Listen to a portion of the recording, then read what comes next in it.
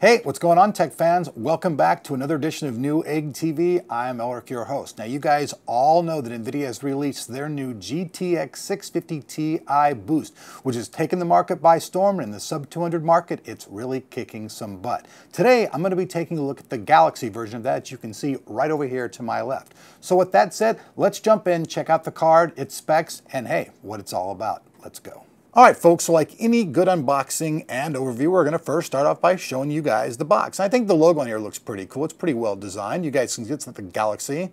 You got the 2 GB frame buffer, then you have the 3-year warranty, the forced air bracket. This thing has a custom cooling, supports up to 3 monitors. You have GPU boost, DirectX 11, SLI physics, and 3D vision all in this card. So let's flip it around just real quick.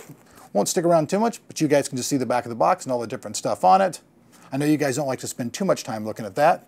So now we'll flip it around the side to show you what's included in the box. And with that said, let's get everything out of the box so we can check it out. All right, folks, so let's start out with taking a look at the content. We have the user's manual. Then we also have an installation guide, a customer guide here which tells you to make sure that you register your card, the driver's CD, and then the dual Molex to 6-pin power connector. Now, this is everything that comes in the box. This would be called the bundle pack. With that said, let's move on to the card. All right, folks, so now we have the card out of its packaging and here on the table in front of us. We can see right off the bat there are 3 different types of connections available on the rear I/O. You have your dual link DVI, an analog D-sub, and an HDMI connector. You can also see the card is a dual slot card, and it's actually pretty small for its size. I'm gonna turn over here onto its side real quick. We'll go ahead and measure the card. You guys can see that the card is 8 inches in length from top to bottom. The card is 3 3/4 inches, and the card is about 1.5 inches thick in diameter. So that's the sizes. Now this card also comes to market with custom cooling. This is a custom cooling design. It's not totally, different than a lot of the other cooling things. It's similar, but it is different than a standard reference design cooling. You've got your single fan right here in the center, a different type of shroud. Now this card also has 768 CUDA cores. It has a base clock speed of 980 megahertz, which is the standard reference, and 1033 on the boost. Now, here on the bottom, we see the PCIe 3.0 interface.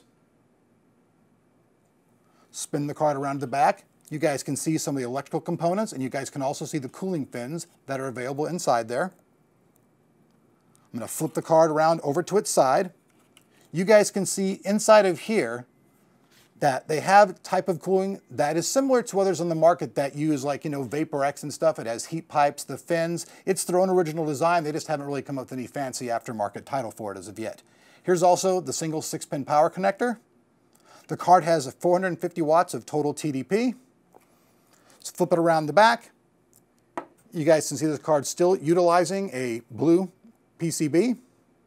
We also see a single SLI connector. This card will work with single SLI connections. You can't do quad or anything like that, but it will work just fine for that. All right, so there you guys have it, folks. This card is coming to market with pretty much the standard clock speeds, but it's under $200. It's a very solid card, and for those people out there who are looking for an NVIDIA solution, this just may be the card you're looking for. Hope you guys like this video. If so, make sure you guys hit that like button and show us that you love us here at Newegg TV, and if you're not subscribed, hey, please make sure you do so. Otherwise, you'll miss out.